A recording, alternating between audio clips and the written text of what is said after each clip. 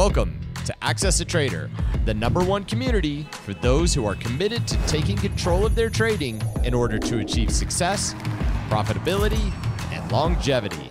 Thank you for joining us. Here's Dan Shapiro to help you find your edge, master your process, and own your future. Hey guys, good morning, good evening everybody. Welcome to another edition of the AccessATrader.com weekend update show. Hope everybody is doing well. Hope everybody had a really good week of trading. Monday, I think a lot of schools are off. The market is open. It is Columbus Day. Okay, so the market is open for in case some of you guys have wondered. So let's talk about the tape. So last week was very, I would say aggressive, right? After the worst month of September for the S&P since the March pandemic lows, right? We had a very horrific nonstop selling for the investor crowd month of September, which is awful. And what was going to happen the first week of October, and the first 2 weeks, and you guys saw it. It was cartoonish, like the Dow put up 1,500 points, big move. The NASDAQ 100 and the QQQs, they had a really big move up from the lows and got stuffed right at the 20-day moving average. So if you watched Wednesday's video, we talk about the importance of that 284, 285 level for the bulls to reclaim, and unfortunately they didn't. And all roads led to the jobs number. Okay, if you watched the report, the video from Thursday night, we were going to basically use our day based off the data, and there's a lot of things always in the market that could throw curveballs. But one of the major things that the market can do is throw a monkey wrench that doesn't make any sense. A lot of people go into trading and go into investing with that sense of the market needs to make sense. The market doesn't need to make sense. And here's a perfect example, right? Sometimes bad news is bad. Sometimes bad news is good. Sometimes good news is bad. Sometimes good news is bad. And Friday, going into the jobs number, here is a perfect scenario that rationally, right?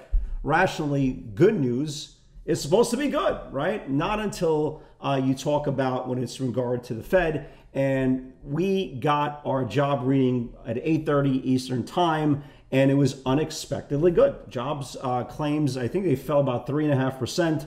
And that on the surface, that's a good thing, right? That means, hey, there's more people, well, less people filing for unemployment. The workforce is strong, the economy is strong. Well, not so fast when it comes to the Fed. And, the fact that there was a surprise weakness, right? Weakness in the jobs market, that they fell. Now it changes kind of the narrative. Well, now the Fed doesn't need to continue to increase Fed hikes, and that's a problem. The market read actually good news from Main Street as bad news, and we kind of all saw what happened, right? We all kind of saw what happened right from the word go. And when you look at the scoreboard and you turn around and you go, well, for the week, the S&P rose 1.5%, the Dow rose 2%, pretty good numbers, right? And the NASDAQ was up 0.7%.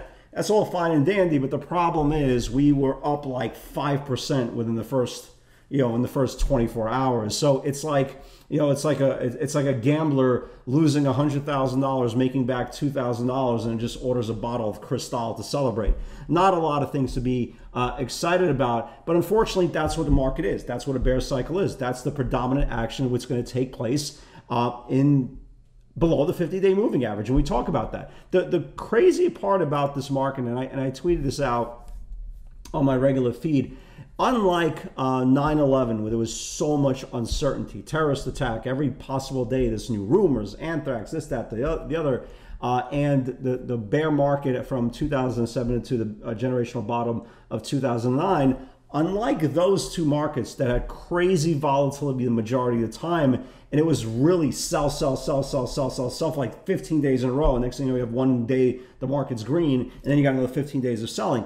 This has been an incredibly orderly market, even when you are below the 50-day moving average, and we lost it on the CPI, and we'll get to that in a second, right? Once we lost it on the CPI, we still had days that the bulls could actually make some money to the long side. Again, case in point, Monday, and Tuesday, but the predominant action has been very, very orderly, even with the most aggressive sell-offs like the 1,200-point reversal we saw in the CPI number on September the 13th, and even yesterday's really, really big move down on all major indexes. It felt very, very orderly. It wasn't like, you saw Tesla trading in a $30 range. It was orderly. It was down, down, down, up a little bit, down, down, down, up a little bit. And that was kind of pretty much the whole day. And that's kind of the unique aspect of this sell cycle versus the one that I've seen in 2007 and 2009 and from 2001 to 2003. So it's very, very, very, very interesting how both bulls and bears, if they are both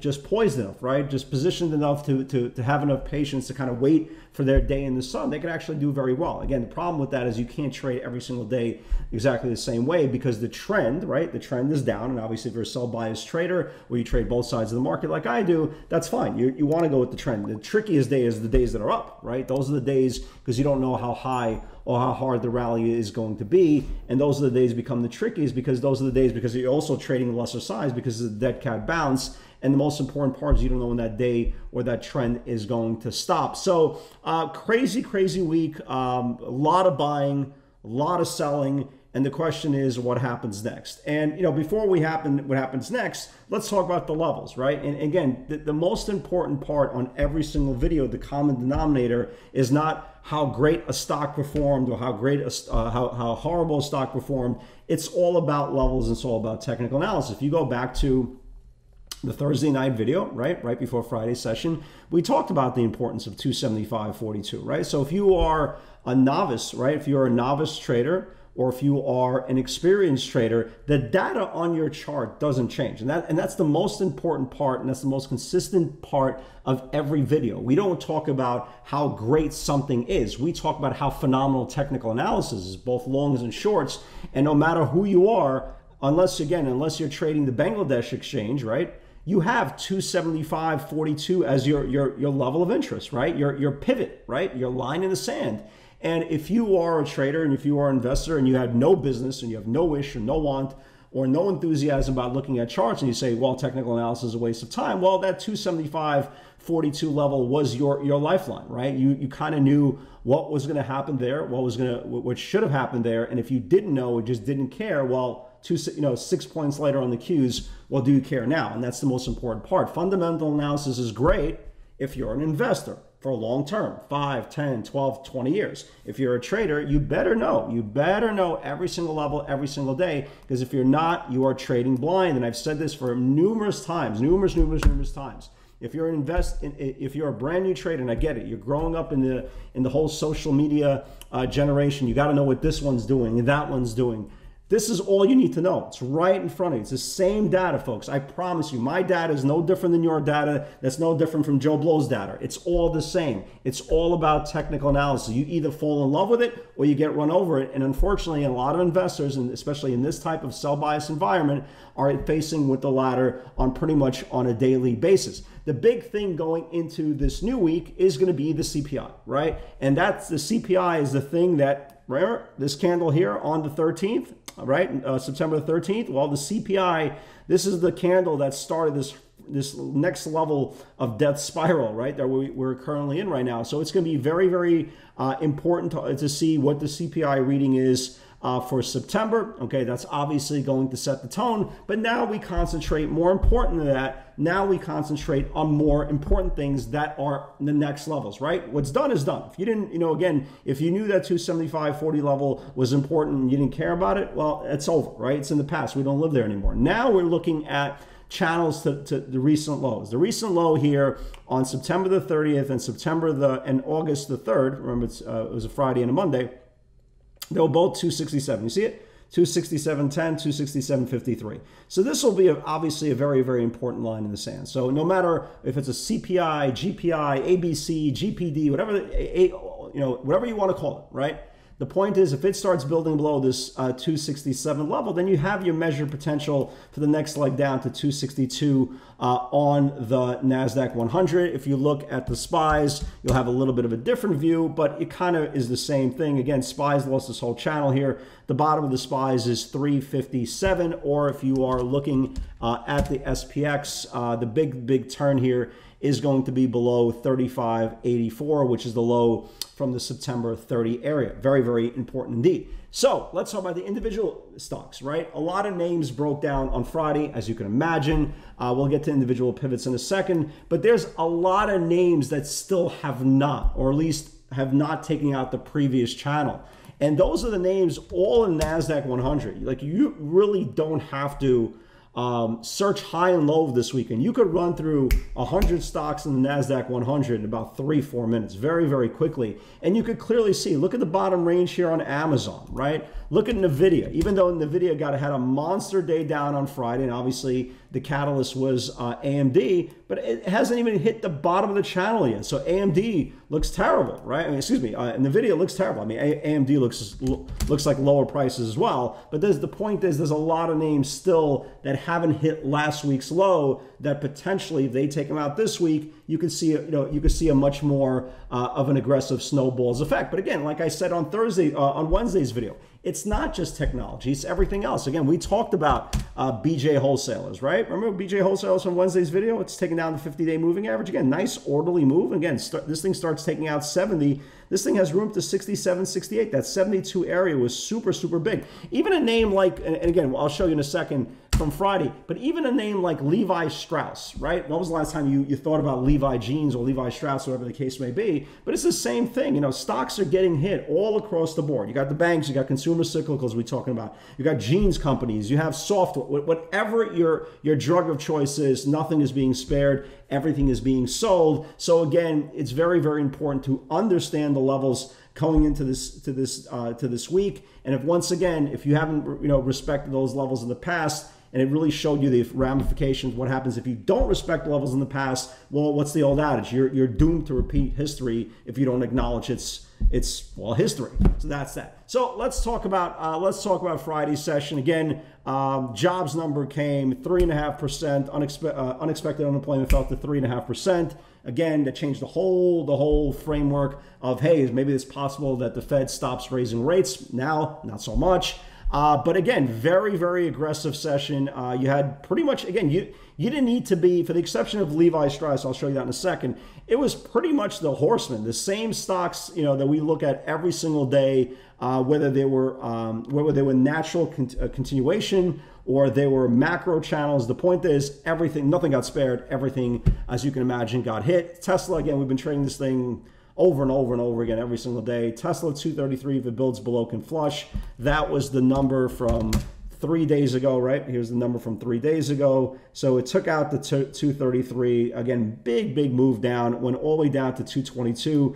Now it's below this linear regression line. Now it has all space. And if you look at all the space and you start looking, for example, on the weekly chart on Tesla, well, here's your pot of gold, right? Here's your pot of gold for next week. If we continue the weakness into this 207 level, that correlates to, let's see here, May 23rd low, right? So Tesla has a lot of room down, but a big move on Tesla on Friday. Meta broke down macro-wise. I think this is first leg down going into next week. 134 if it builds below can flush. Here was Meta. It triggered towards the afternoon. Not a big move yet, but again, this is the first close below this 134 area. Went down to that 132. This thing starts losing 32 if the market continues to push down. 127 is your next potential target. Roku got smashed. 57.65 if it builds below can flush. Here was Roku, right? Here was Roku. You kind of have the same thing over and over and over again. So it lost to 57.65, went all the way down, pretty much at the lows of last week's range, put in a low of 54 and change. This thing starts losing that 54 area, 55, 54 area, has room to 51 and change. So again, you can see measured potential there.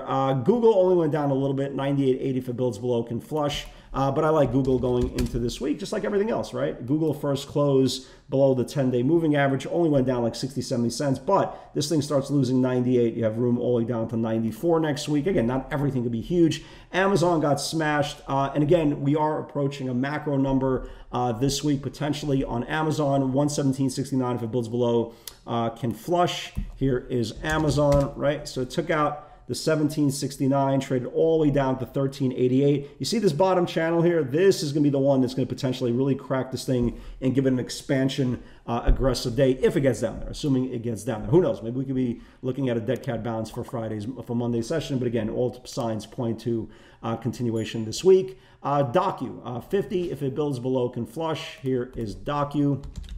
Right, here's Docu. It took out this whole level here, right? This whole range here went all the way down to 47 and change. If it loses the Bollinger Band next week, again, you get the picture. It has more room to the downside as well. Qs, again, here's the line in the sand. You know, we talked about this on Thursday's video. Nobody should be surprised that that was the level, you know, that was the levy where it broke, right? That was the big level there. So 275.40 broke when traded all the way down to the 269s. NVIDIA massacred 126.21 all the way down to the 122s. Levi, again, here's guys, you remember we were always talking about option flow, option flow, option flow. When you see option flow, a big aggressive buyer come in, and we've been talking about this nonstop for years, but when you see option flow and a level gets lost, there's a high probability it's going to follow through to that side. 1440 held twice. A buyer comes in for 10,000, right? Not 100, not 1,000, 10,000 of the January 13 puts, swing potential. Nice move on Levy. Really nice move on Levy when here's, you know, took out the whole, it took out this whole 1440 level, traded all the way down to the 1360s. This thing looks lower as well. And I believe that is it, right? That's it. So that's it. So moral of the story is, guys, look, the market is super duper aggressive.